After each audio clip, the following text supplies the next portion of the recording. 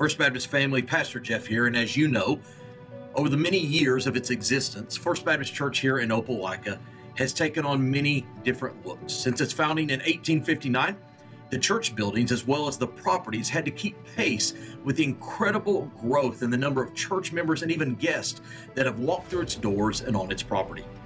In September of the year 2005, under the leadership of Pastor Steve Scoggins, First Baptist Opelika voted on a new building project for the purposes of building and renovating the Family Life Center, which we now know as the 316 Center, expanding the sanctuary, as well as providing what we know as the church offices and the student building, the Well.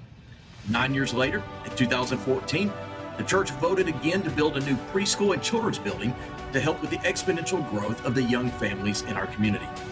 Both of these projects combined were over $15 million in original costs. Over the last 15 years, you and your contributions have been paying off this debt on a very regular basis.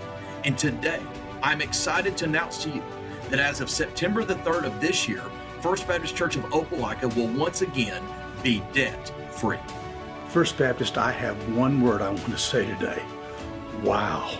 I was absolutely stunned to hear that not only have you paid off the children's building, you have now paid off the entire debt of the church. God has honored your faith. You've now given East Alabama a church with the best children, youth, and worship facilities to reach people for Jesus.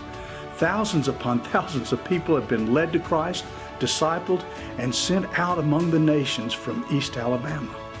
I praise God for your faithfulness. I praise God for the leadership of Pastor Jeff. I cannot imagine you would have come to the place of clearing this debt without his leadership.